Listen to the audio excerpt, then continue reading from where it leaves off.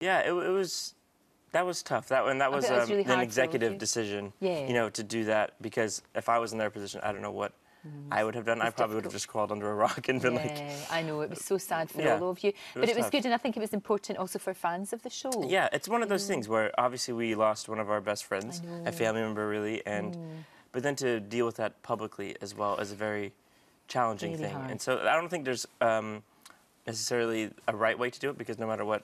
But like you said, I think it was nice that for the people who really cared about him.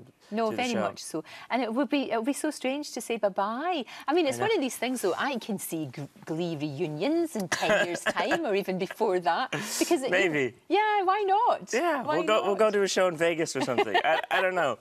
But it would be good. But it has, as you said, it's allowed you to do so many different things. It I mean, obviously has. you're doing the show over here. Got a movie coming out with what, an Eddie Izzard, is it? Yes, he's and in Dustin it. Hoffman. Yeah, I know. You know, we've heard of him. You know, he's only won a couple Oscars. Yeah, I know. He's pretty new. Young actor. Yeah, yeah. I'm doing that. Wow. I tricked them into hiring me somehow. Fantastic. But yeah, that comes out here hopefully this summer. Oh, brilliant. Is what I hear. That's really So good. yeah, and that was an incredible experience. So I'll bet it was. And that also has music. I'm not straying too far. Yeah. I went from being a student in the choir, and now I'm one of the teachers in this movie. So right. Okay. So sort of stepping up into graduating a little into bit. the teacher mode.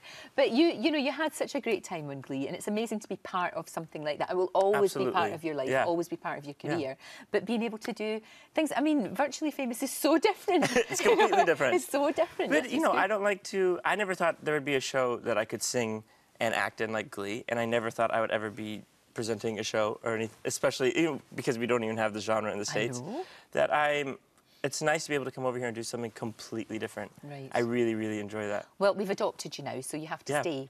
Oh, I will. You don't have to make me stay. You can bounce back and forwards. You're allowed. Until immigration kicks me out. Would there ever be a collaboration musically, actually, between yourself, Steve, and Rihanna? It's already under discussion, and I don't think she can afford me.